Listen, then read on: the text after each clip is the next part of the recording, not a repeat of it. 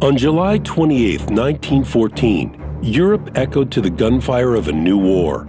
At that point, no one imagined that this conflict would reach such colossal scale and turn into a global battle of attrition that would go down in history as the Great War. The nations that started this war planned to crush their opponents in a few months' time with decisive offensive strikes. But Europe was crossed with trench lines from the northern to the southern coasts instead. Offensive operations bogged down in deep layered defenses and brought meager results at the cost of great losses. To break the stalemate, the rivaling sides came up with more and new means of destroying the enemy. During those years, flamethrowers and poison gas appeared, and fighter planes made their first combat flights. At that particular time, Great Britain brought the first tanks to the battlefield. The first heavy tank, Mark I, was created by the then Colonel of Royal Engineers, Ernest Dunlop Swinton. His ideas and concepts could be embodied in metal, thanks to the First Lord of the Admiralty, Winston Churchill, the head and creator of the Landship Committee of the Admiralty. It seems odd that a naval authority created a weapon meant for land-based warfare. Well, the Army's command, headed by Lord Kitchener, was not only uninterested in Colonel Swinton's ideas, but also actively opposed their implementation. The Army was really convinced that they had no need for tanks. The new machine's name appeared because the workers who assembled the bodies were sure that they were engaged in the making of water tanks for the irrigation works in Mesopotamia. Legend has it that they were initially to be named water carriers, but it was quickly abandoned because Albert Stern had no intentions of being secretary of the WC Committee, WC being an abbreviation for a lavatory.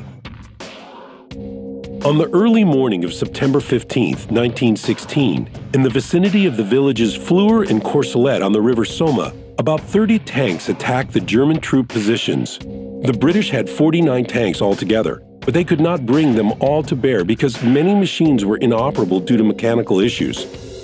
But just 36 thundering steel boxes, spewing machine gun and cannon fire were enough to plunge the German troops into shock. Eyewitnesses recalled that the Germans rubbed their eyes in disbelief, seeing the devilry bearing down on them. The shock did not last long. Soon the Germans came to their senses and knocked out about 17 machines with return fire. As a result of the first battle, the British managed to move only 5 kilometers behind enemy lines, obtaining only a small tactical victory. Nevertheless, it was a promising result for a first try. The main thing that became clear on that day was that tanks were not a dead-end project. The new weapon could and needed to be developed further. But it took almost a quarter of a century for the tanks to become a main strike force in land warfare. During this time, the largest European countries not only improved the designs of their tanks, but also developed doctrines of their appropriate use in combat. Alas, the British could not maintain their leading role in any of these areas. The main reason for the pioneers of the industry to fall far behind their competitors was that the British command had not come to an agreement as to the role of the tank in battle. 2 points of view were clearly distinguished. According to the first, tanks were needed for the direct support of the infantry units. Supporters of the second point of view pointed that armor should be used for purposes formerly done by the cavalry: fast breakthroughs, circling of the enemy, and rearward raids. Without having a clear answer, the British sat on 2 chairs at once, splitting tanks into infantry and cruiser classes. The first ones were slow and heavily armored. The latter were more mobile and thin-skinned. The weapons for both categories were basically the same, though the infantry tanks were supposed to be armed with machine guns only at first.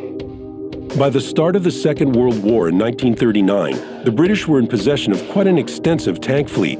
However, out of the entire fleet of machines which was in service with the Royal Tank Corps, only several machines packed an acceptable combat value. Of all the infantry tanks of the war, the ones definitely worth mentioning are the Matilda II, the Valentine, and the Churchill.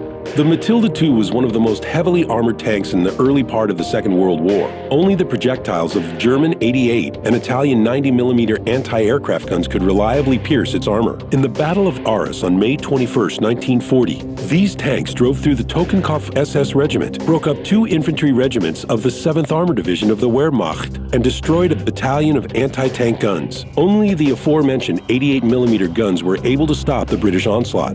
The Valentine was just a sturdy and efficient machine. In fact, at the start of the war, it only lacked a powerful gun. But this affliction was common to all the British tanks without exception. The High Command believed that the 40mm 2-pounder gun was more than enough for a tank.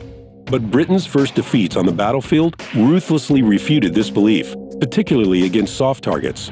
So the Valentine got a 57mm 6-pounder cannon installed, starting from the third variant. The tank's gun was later increased up to 75mm, but that was the limit.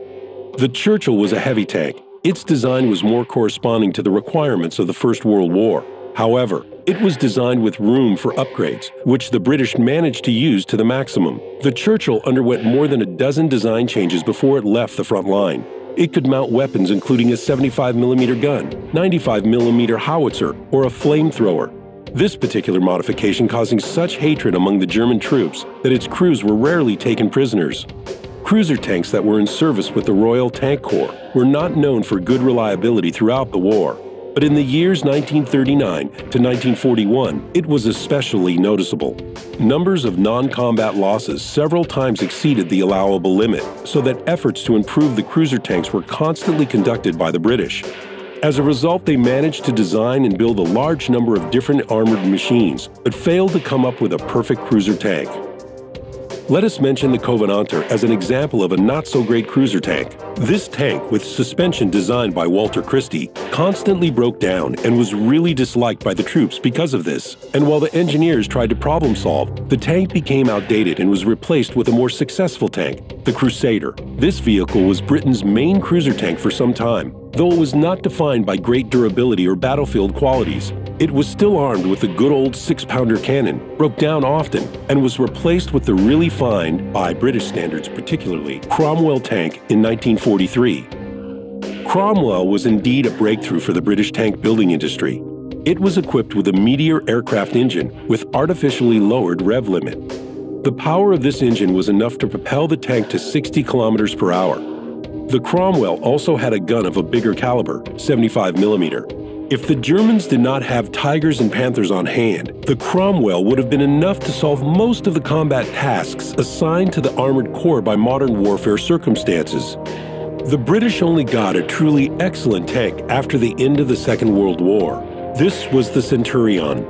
Its performance characteristics were roughly the same as the Panthers, but it had decent armor angles and a 17-pounder cannon. The later modification saw the cannon upgraded to 105mm. In this form, the tank was in service with the British Army until the 1970s. After the Second World War, when Germany had been defeated, the relations between the countries of the anti-Hitler coalition quickly deteriorated. Already perceiving the Soviet Union as a potential enemy, the British developed special heavily armed tanks designed to withstand such formidable machines as IS-3. These saw shape as Carnarvon and Conqueror. Conqueror was armed with a 120mm rifled gun, which could only fire while the tank stopped. These tanks were produced in a total of about 180 units. The production was cancelled afterwards. Summarizing, it can be said that Britain, because of its geographical situation, had always emphasized its navy over the army. The Second World War had made the British hastily reconsider its priorities for technology. And as far as possible, with the amendment to the general conservatism inherent in the British nation, the British coped with this task, not only through the development of their own tanks, but also the modification of military vehicles from the USA. However, this is a theme of a different story.